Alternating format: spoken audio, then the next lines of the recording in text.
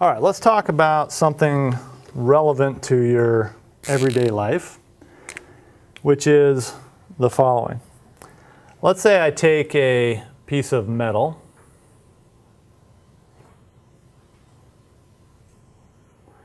and I take another piece of metal that are shaped kind of like that, and I house them in a big piece of ceramic, and now I charge up these pieces of metal, okay? And I'm going to put a whole bunch of negative charge on this piece, and I'm going to put a whole bunch of positive charge on this piece. Okay? And this is some sort of ceramic can that is holding them, so it doesn't conduct any electricity. It's an insulator, ceramic, and these things are both metal.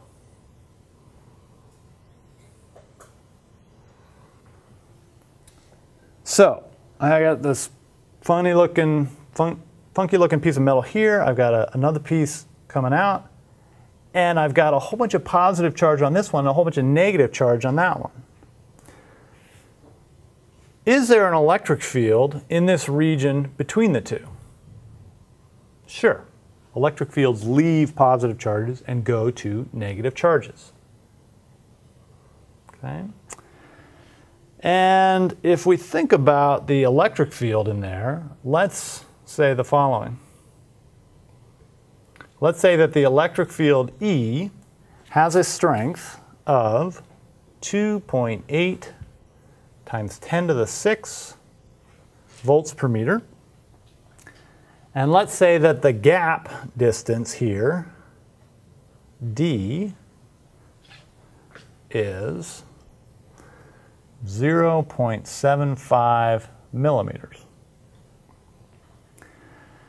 Let's calculate what delta V is required to generate those fields.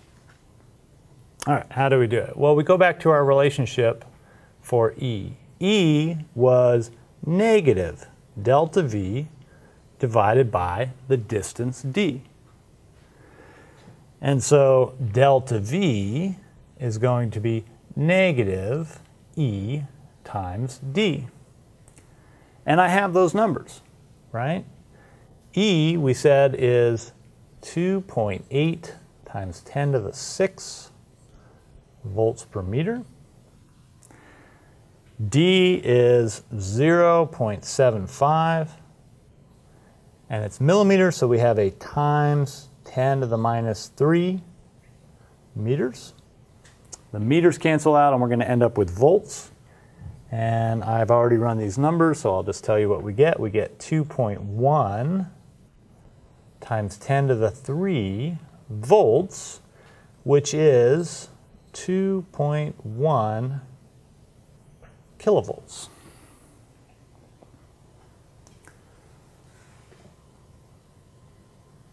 That seems like a pretty big number, right? 2100 volts. When you think about volts and you think about voltages that you're used to, you can talk about the voltage of a AA battery. It's 1.5 volts. A 9-volt battery is obviously 9 volts. Your wall plug coming out of the wall has an RMS voltage of about 115 volts. And now we're talking about 2100 volts. So that seems like a lot, and it seems a little dangerous. And yet, this sort of device you are all extremely familiar with, and you just don't know it yet. What is this thing that I just drew? Does anybody out there know? Or anybody watching know? What is this device that I just drew? Any thoughts?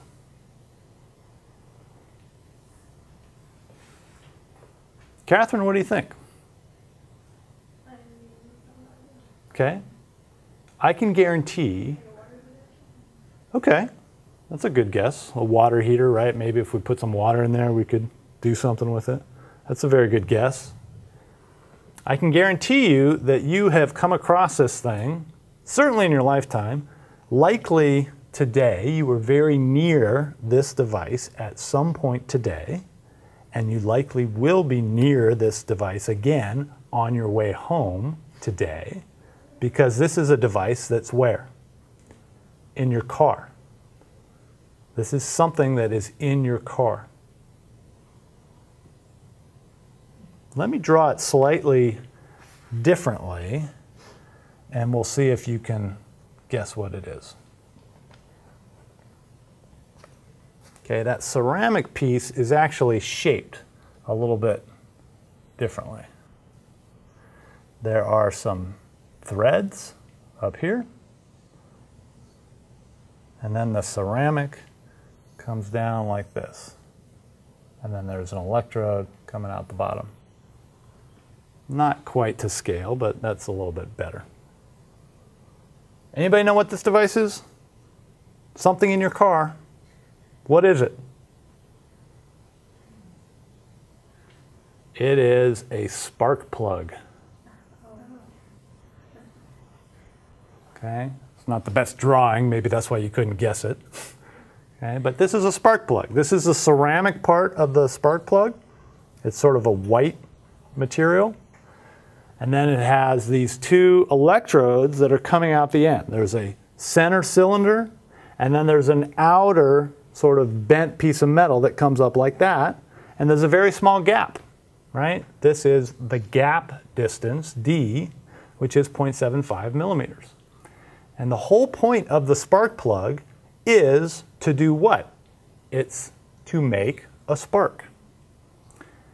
If you can generate enough electric field in between those two electrodes, it will in fact generate a little spark.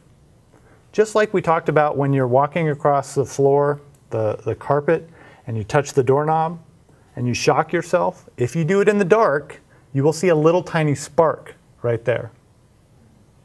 And the reason that happens is the electric field gets so strong that it starts to pull electrons off of other atoms and molecules that are floating around.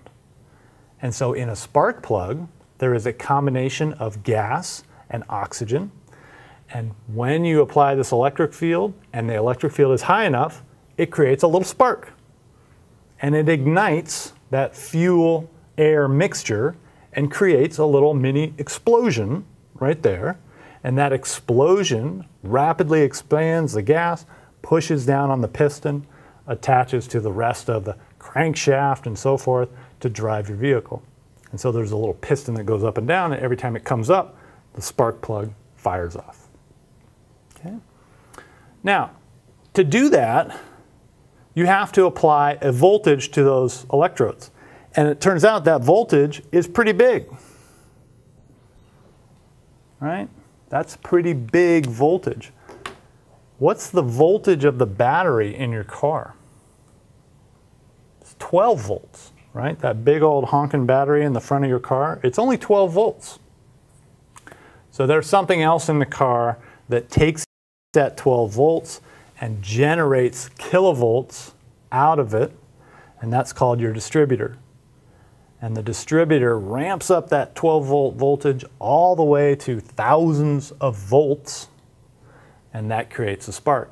And this is why when you're working on your car, you don't want to just grab onto the spark plug cables and turn on the engine. That's not a good thing to do, because there are thousands of volts in those cables. Okay? And you likely won't kill yourself, but you could certainly hurt yourself a lot. Okay? So when you're working on your car, make sure that the spark plug and the cable is grounded.